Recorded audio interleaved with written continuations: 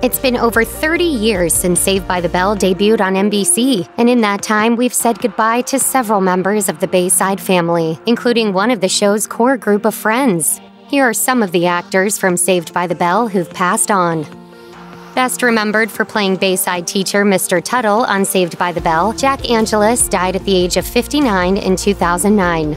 According to the actor's obituary, he passed away suddenly and peacefully, following a brief hospitalization. Angelus was a lawyer in New York City before relocating to California in 1982. He played a lawyer on the primetime soap opera Falcon Crest in 1989, and that same year, he debuted as Mr. Tuttle on Saved by the Bell. A well-liked rival of Mr. Belding, Mr. Tuttle lost out on the principal job prior to the events of the show. The two rarely saw eye to eye, with Tuttle leading the local teachers' union.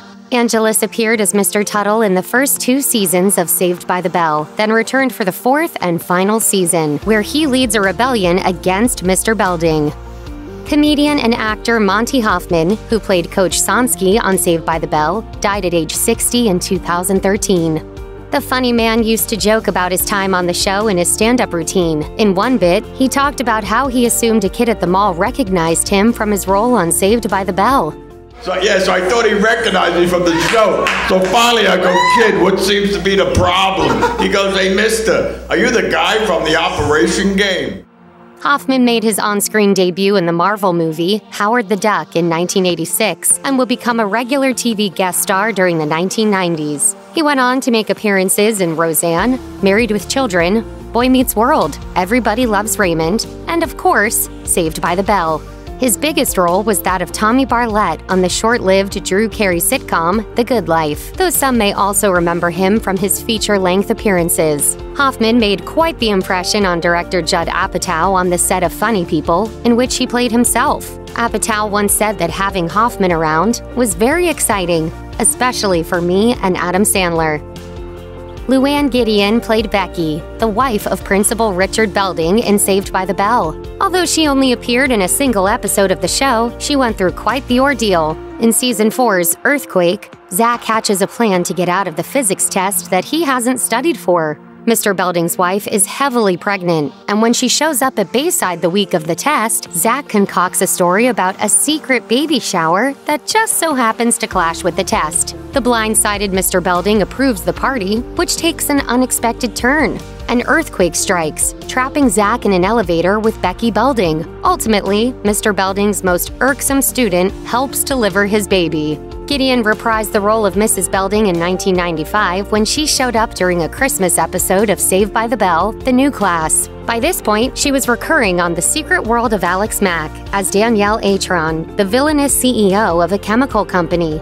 Other notable credits for Gideon include Seinfeld, Third Rock from the Sun, Sabrina the Teenage Witch, and Malcolm in the Middle. Gideon died of cancer in 2014 at the age of 58. Gary Beach was best known for his Tony Award-winning turn as hapless theater director Roger Debris in the stage and film versions of The Producers. But Saved by the Bell fans will no doubt remember him as Jem Diamond, the salesman that scams Zach in the Season 4 episode Class Rings. Zach has been left in charge of procuring rings for Bayside's graduating seniors, and he falls for Jem's sales patter, hook, line, and sinker. After he realizes that the rings contain fake stones, it's an intervention from Screech that ultimately saves the day. Beach only appeared in 1 episode of Saved by the Bell, and while it was far from his only TV credit, he was more of a stage person. In 2001, he was quoted as saying, "I always wanted to be a performer, but it never occurred to me to be a television performer or a movie actor. To me, it was always Broadway." He also earned Tony nominations for his work on 1994's Beauty and the Beast and the 2004 revival of La Cage aux Folles. Beach died in 2018 at the age of 70. Henry Polic II, who is best known for his collaboration with Mel Brooks and for his work voicing the Scarecrow in Batman, the animated series, died of cancer in 2013. The Pittsburgh native spent his final days in a Los Angeles assisted living facility. He was 68. Polic studied acting at Florida State University before making the move to Hollywood. Playing the sheriff of Nottingham on When Things Were Rotten was his big break, opening the door to another classic character. He portrayed Dracula on the NBC show Monster Squad the following year. He would go on to guest star on everything from Mork and Mindy and Murder, She Wrote to The Love Boat and Fantasy Island before landing his part on Saved by the Bell. He played drama teacher Mr. Bainbridge in the Season 4 episode, Snow White and the Seven Dorks, in which the gang performs a rap version of the famous story. Fans will probably remember it as the episode where Zach and Jesse have to kiss, and some unexpected feelings emerge. The highlight of the episode, however, is Bainbridge waxing lyrical about fairy tales. Fairy tales are the very foundation of drama. Well, consider the emotional range of Snow White. Loyalty, envy, revenge, romance. After a long acting career that started in the mid-60s, comedian Avery Schreiber was as funny as ever when he guest starred on Saved by the Bell in the 80s. Schreiber played Dr. Mertz in Season 1's Beauty and the Screech, an enthusiastic, mustachioed science teacher who likes to hand out molecule hats to his best students. Schreiber first gained attention appearing on the likes of Hollywood Palace and The Ed Sullivan Show, with his partner Jack Burns. He would later become known for his humorous songs and as the guy from the Doritos commercials. Schreiber also sharpened his comedic chops working with Mel Brooks. He played the tax assessor in Robin Hood Men in Tights and appeared as a peasant in Dracula, Dead and Loving It. Schreiber died of a heart attack in 2002 at the age of 66. Character actor Mary Pat Gleason, who is best known for playing the waitress Eleanor in A Cinderella Story, died of cancer in 2020 at the age of 70. The film's star Hilary Duff responded to her death by telling USA Today, "I am so saddened by this news. Mary was a wonderful woman who was such an industry veteran and badass. I loved being on set with her, just being in her presence. You felt comfortable and safe, like a warm hug. I feel grateful to have gotten even the small amount of time with Mary that I did many moons ago." Gleason had nearly 175 acting credits to her name by the time of her death, including Full House, LA Law, Friends, Will and Grace, Sex and the City, Desperate Housewives, NCIS Los Angeles, Grey's Anatomy, Two Broke Girls, and Mom. Saved by the Bell fans will recall seeing Gleason as Madame Euf, a French teacher who is far from fluent in the language. She pops up in the Season 2 episode, The Babysitters, where Kelly leaves her little brother Billy in the care of her friends.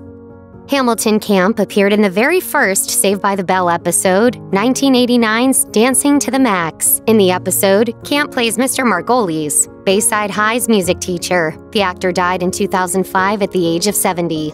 Camp got his first taste of fame in the early 1960s as half of the folk music act Gibson and Camp. The pair's live album, Gibson and Camp at the Gate of Horn, is thought to have influenced everyone from Simon and Garfunkel and John Denver to the Beatles. The duo eventually broke up when Camp made the switch to acting. Camp went on to become a prolific character actor in the years that followed. He appeared on MASH, The Twilight Zone, and Cheers, to name but a few of his 200-plus credits. He kept just as busy in his post-Saved by the Bell career, working primarily as a voice actor. Fans of the original Saved by the Bell would have no doubt loved to see Dustin Diamond return as the lovable geek Samuel Screech Powers in Peacock's reboot, but sadly, that's no longer possible. The actor died in 2021, just weeks after being told he had stage 4 lung cancer. He was 44. In a statement to Entertainment Weekly, co-star Mark Paul Gosselaar said, "I'm deeply saddened to hear of the passing of Dustin Diamond, a true comedic genius. Looking back at our time working together, I will miss those raw, brilliant sparks that only he was able to produce. A pie in your face, my comrade." Diamond had a string of legal problems and served several months of prison time in the years leading up to his death, which many presumed was the reason he wasn't invited back. According to Lark Voorhees, he was contacted about reprising his role, but he wanted too much money. Speaking to Toronto's Kiss 92.5, Voorhees said, "The almighty dollar rules on that. He wants to be paid and respected."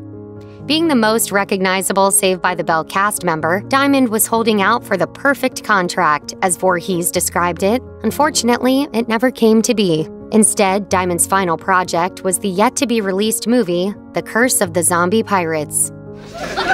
When did the zombies fall in love? Shh, you'll see.